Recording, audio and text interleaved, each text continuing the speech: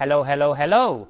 Hello everyone! Today we have the review of the Vivo V40 SE smartphone.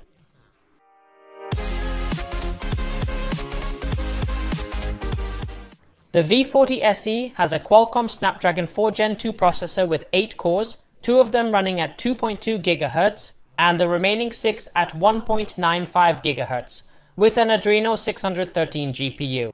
In addition to this, we have 8 GB of RAM and 256 GB of internal storage with UFS 2.2 memory and the ability to expand via microSD. Also, in this model, we have the option to convert 8 GB of internal storage into RAM. So we would have a total of 16 GB of RAM, 8 GB physical, and 8 GB virtual.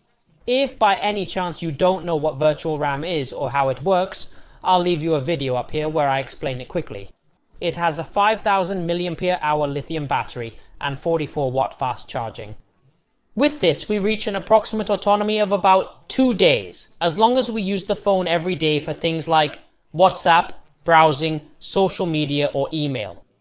We'll get a full charge in about an hour. As always, if the phone is used a little more heavily, like watching a movie or a series or making a video, the battery life shortens. Regarding the screen, it has a panel sized at 6.67 inches. The technology it uses is AMOLED with a refresh rate up to 120 Hz.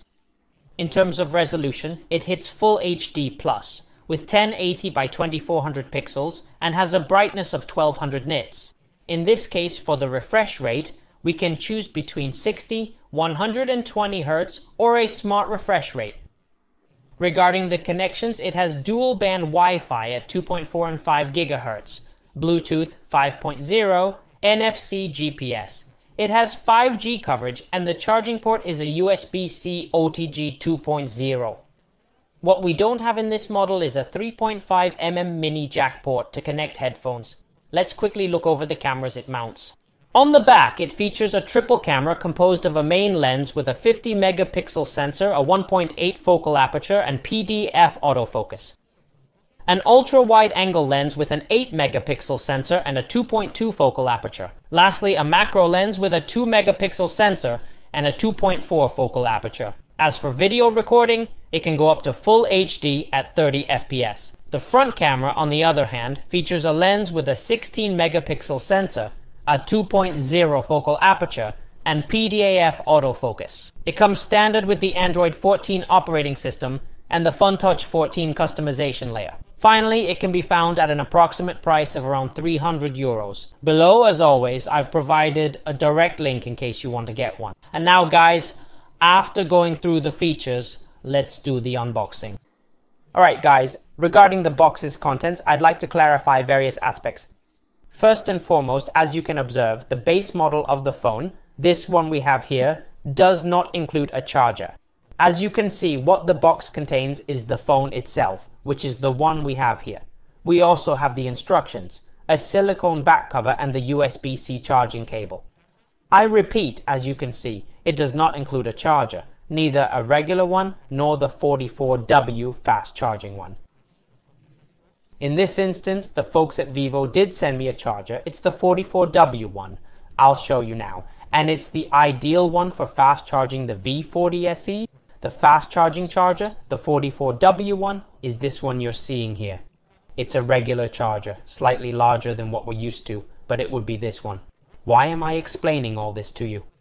Because we're currently in a situation where offer with the V40 SE, I'm not sure if it's temporary, permanent, or just a launch deal, but we can get a package for the same price as those €300 the phone costs, which also includes the fast charging charger we have here, 44W, as well as some wireless headphones from Vivo.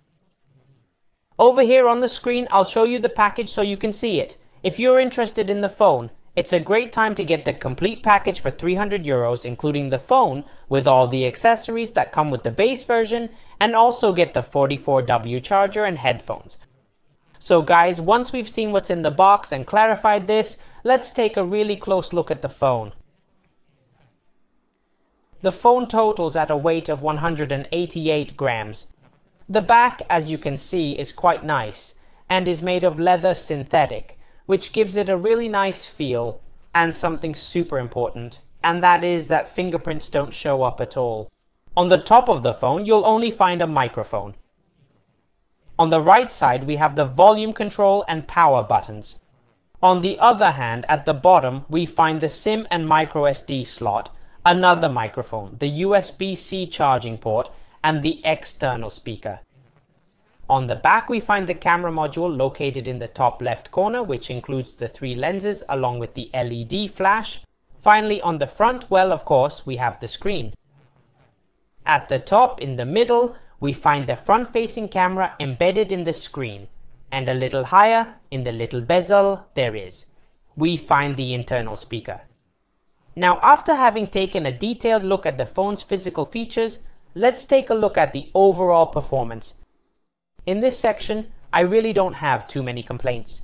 The 8 GB of RAM plus the 8 virtual ones make the phone run smoothly for any daily task, like using WhatsApp, browsing the internet, watching YouTube, or checking email.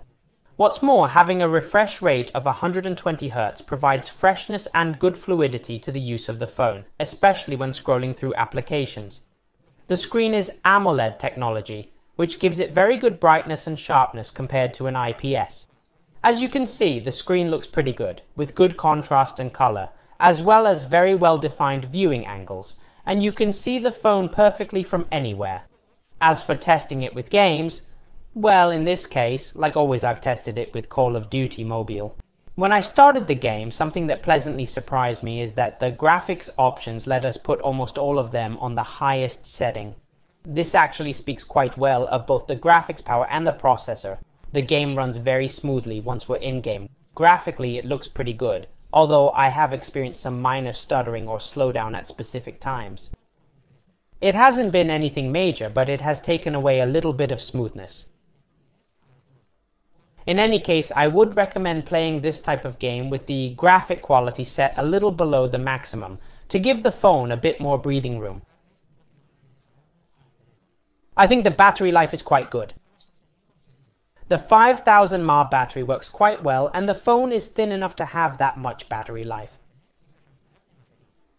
The camera, however, is a little weak for the phone's range. There are other phones from other brands that have slightly better cameras for the same price, but that doesn't mean that this camera is bad either. As for the options, it does have some modes appreciated in this range, like the Pro mode, for instance, to capture in RAW. Regarding the photos themselves, well, let's see. During the day with the main lens, we can observe a good amount of detail, acceptable contrast, and a dynamic range quite suited to the scene. It's nothing extraordinary, but the photos don't turn out poorly at all. With the wide-angle lens, we see a resolution difference.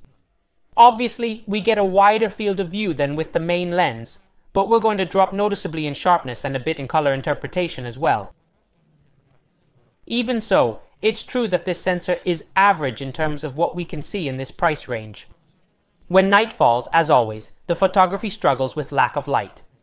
Even so, the main camera holds up, provided there is some light. With the night mode, greater sharpness is attained at the edges, though the image does become a bit grainy. Anyway, I recommend using it to increase the light and thus get better results. As for the video, I honestly think it's the weakest point of the camera, since staying at 30 frames per second, and full HD makes it look a bit rough and not very fluid. All in all, the V40 SE is an acceptable option if you're looking for a phone up to $300. Also at the moment, if you want to get a good bundle with the fast charging charger and headphones, it suits you super well. It's true that this phone won't offer you anything out of the ordinary in this range. It has good RAM, good storage, good battery, and a default camera. Where I think it falls a little short, and I have to say it, is in the processor. For those $300, it mounts a Snapdragon 4 Gen 2, which is a processor from last year. It's a fairly contained processor focused on optimizing consumption rather than performance.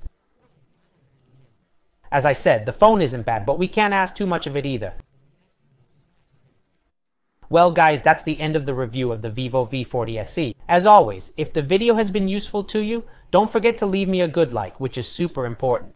As well as subscribe to the channel, and click on the bell so you don't miss anything. I, for my part, nothing more. As always, a pleasure. And until the next video.